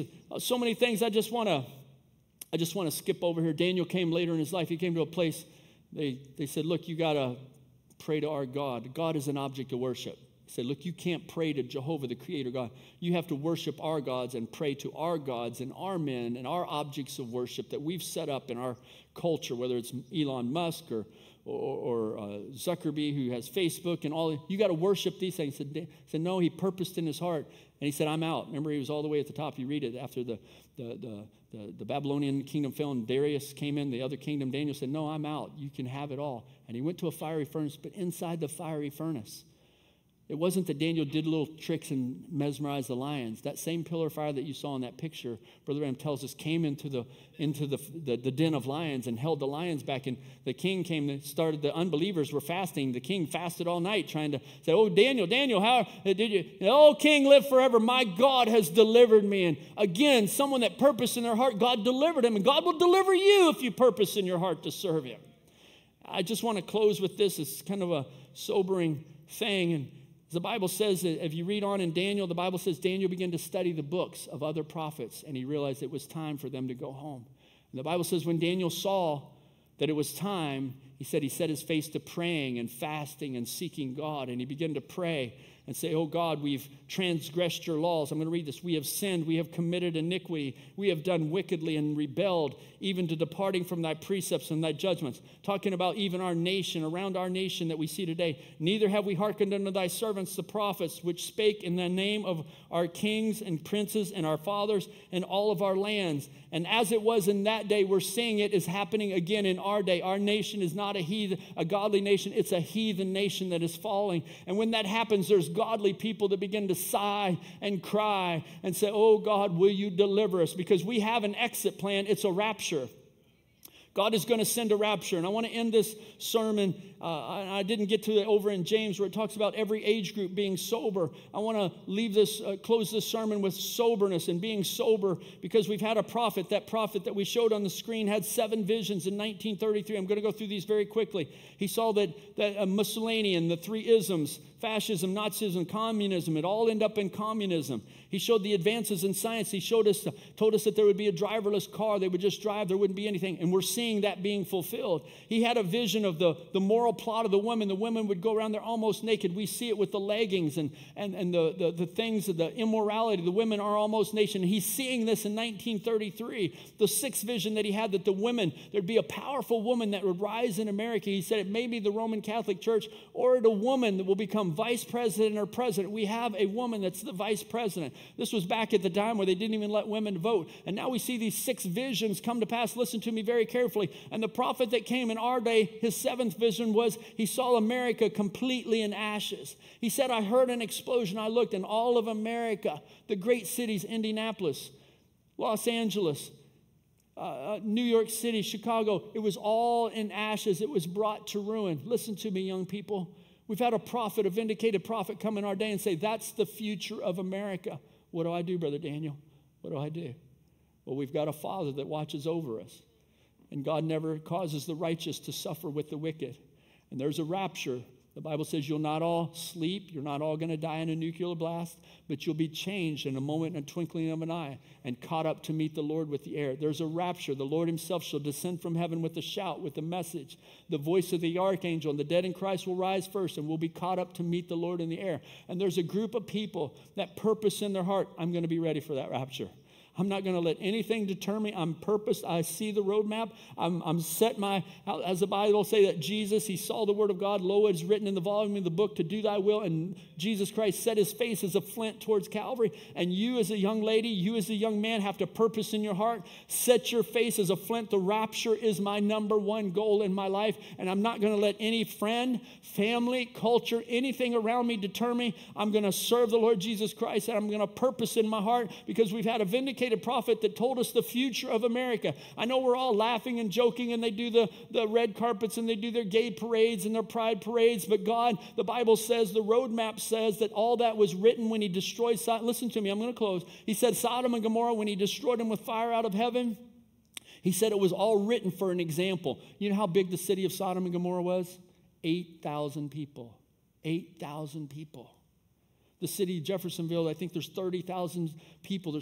Our little city's 4 times bigger than Sodom and Gomorrah. So we see that it did not just happen in a little city, but now across the world, all across the world, the globe and the continents, all the continents, this LGBT thing, not just perversion with men and women, but crossing the genders and gender fluid. With the women, I'm a female, and when I'm with the men, I'm a man, and it's gender fluid. There's no such thing. It's nonsense. It's of the devil. It's not scientific. We need to shake ourselves and purpose in our hearts. God, I want to set my mind on things of love, and set not your affections on things of this world, but set your affections on things of God, and shake us to a soberness and a sincerity of our salvation comes from faith in the Word of God and not an emotion of running or jumping. My hope is built on nothing less than Jesus Christ and His righteousness. When all around me everything gives way, my faith in the Word of God is my hope and stay. I believe there's young people that want to be like that. How many young people we have say, I want to surrender my life completely to Christ. I want a purpose in my heart. Amen. Let's bow our heads if the musicians will come. Hallelujah. Hallelujah. There's room at the cross for you. I wonder if we could sing it together. Heavenly Father, Lord, as we bow our heads, Lord, as I stand here gripping this pulpit, Lord, with the fear of God in my heart, Lord, I want a purpose in my heart today, Lord, when I see the prophecies that lie before us. Lord, as your prophet, I'm thinking of his prophecy when he was in California and Los Angeles the last time, and he was preaching choosing of a bride. Lord, and he screamed out the prophecy, Los Angeles, you'll sink beneath the ocean, flee to God. Lord, I stand here encouraging the young people, not in a frenzy of frolic and fun, but Lord, flee to Jesus Christ. He is our Savior. He is our deliverer. Cast away the world and the things of the world, the habits and the sins that so easily beset us. Lord, may you strengthen us today in the Holy Spirit. May young people in a sound and sober mind make a decision and purpose in their heart to serve you with all of their heart, to cast away the world and the pleasures of the world. Lord, they're just for a season, Lord. As Brother Jeremy said, that rich man, he wouldn't empty himself out. He found himself in hell, in a place of torment, God. May, Lord, all those under the sound of my voice feel the urgency of the Holy Spirit, Lord, to get into Christ, get away from this world, the cosmos ordo, and flee from the wrath that is to come, Lord, and come into Christ, and not to be lethargic and wait till another day, another tomorrow, a day when it's too late. But, Lord, today is the day of salvation. May you hear their cry and their voice, those that raised their hands and wanted to respond to you. May you bless them today, I pray, Lord, in Jesus' name. Amen and amen. Let's all stand and sing this song. There's room at the cross.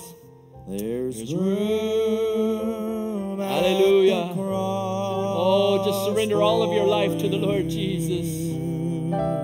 Oh, yes, Lord.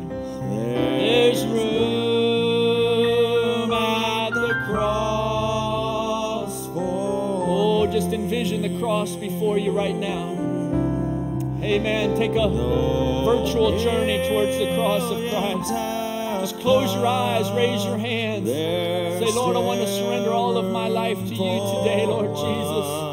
Lord, I want a purpose in my heart this morning. Lord, to come to the foot of the cross and surrender my life to you, Lord. Lord, let conviction grip my heart. Let the frolic of the world pass away, Lord. Lord, let me come to the reality of Jesus Christ this morning. For you. Oh, just yield to the Holy Spirit now. Oh, there's room at the cross for you. Though millions have come, though millions have come, there's still room for one. Yes, there's room at the cross. Simple in your mind and come to Christ right now. Oh, there's room at the cross. Say, Lord Jesus, I love you this morning, Lord. Lord, I want the roadmap this morning to be my guide. Lord, I don't want some perverted spirit to pull me to the right or to the left. I want a purpose in my heart this morning to serve you with all of my heart, like Daniel, like Moses, like Shadrach, Meshach, and Abednego. Lord, take every soul soul into your hands. Lord, take every soul into your care today, Father, we pray, Lord. There's room at the cross for you. Oh, let's sing it to the Lord Jesus. Hallelujah. Oh, Lord, there's room at the cross for me, Lord. Lord, I'm going to come to the foot of the cross. Lay my sins down. If I confess my sins, you're faithful and just to forgive me of all my sins. Cleanse me from all unrighteousness. Wash me in the blood. Hallelujah. For you. Oh, millions have come. There's still room for one. Yes, there's room at the cross for you. Amen. Every service ends a little bit different. I'd like to sing this little song, Draw Me Near, Draw Me Near. Why don't you just be seated? You can just consider yourself dismissed. Amen. If God's dealing with your heart, He deals with us each one in different ways. I was watching the other night how one brother's over here just praying and pouring his heart out to God. I thought, Lord, that was me years ago. Even yesterday, just crying, Lord, in your presence. Like Paul, Lord, here am I, Lord. What would you have me to do? Lord, what do you want me to do? Will you lead me? When Sister and I went to my cabin at 11 o'clock, she was still in the sanctuary praying. Lord, what would you have me to do? Lord, lead my life. I don't want to be like the goats. Just, the Bible says, straight is the gate, narrow is the way that leads to life. Broad is the gate that leads to destruction, and many go in that way. But Lord, I don't want to be like that. I just want to follow you, Lord, humbly and simply. I believe God has a work for every one of you young men to do. I believe God has a work for every one of you sisters to do, and God wants to give you the Holy Spirit and empower you to be the daughter of God that you should be, to shine a light across the world on social media or whatever it is, at what a Christian should really be. Let's just sing this song, and amen. You're dismissed if you need to go. If you want to stay in prayer, let's just dedicate our Lord's hearts to the Lord. Draw me near. Oh, just lift your hands to the Lord. Let it be your prayer. Nearer, blessed Lord, to the cross where thou hast died. Draw me nearer, blessed Lord, to thy precious bleed. I am thine, O Lord. I've heard your voice this morning. Oh, I am thine, O Lord. I have heard thy voice, and it told thy love to me. But I long to rise in the arms of faith and be closer drawn to thee.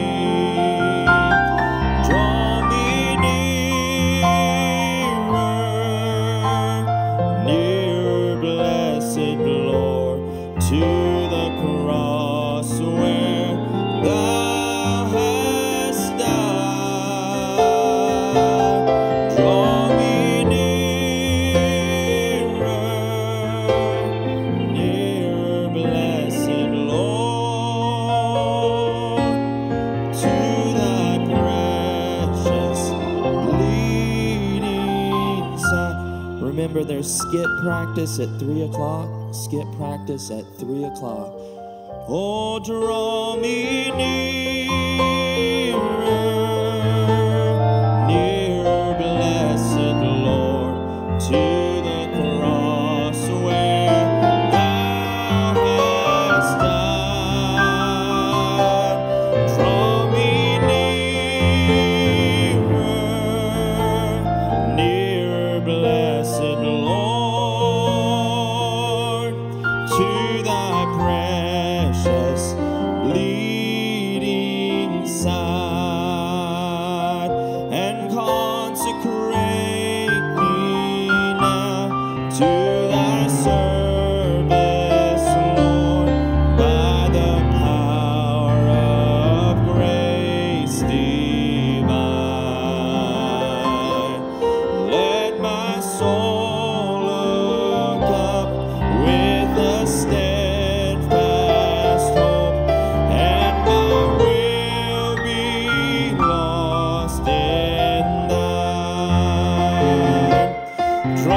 me nearer, nearer, blessed Lord, to the cross where thou hast died.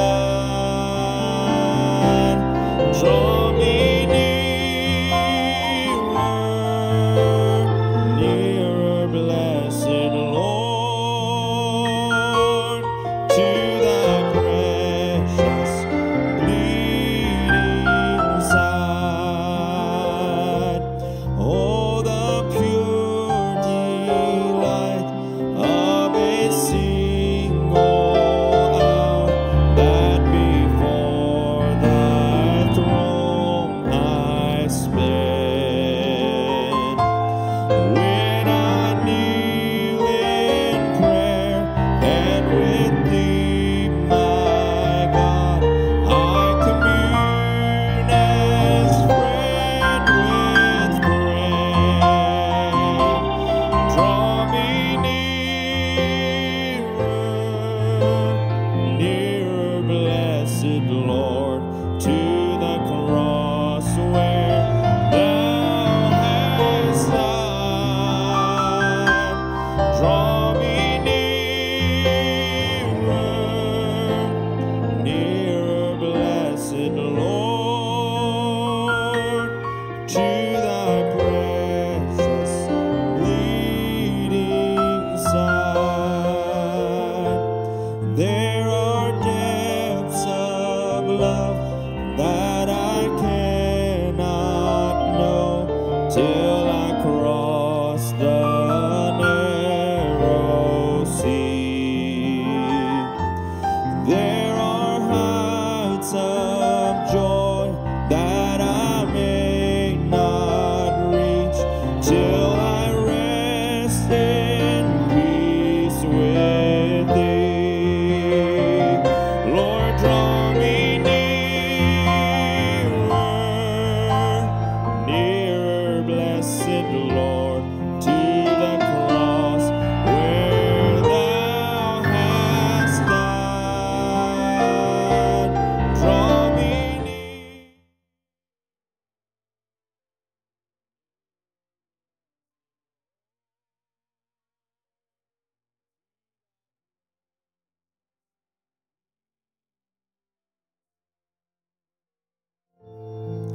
And Jesus, Jesus.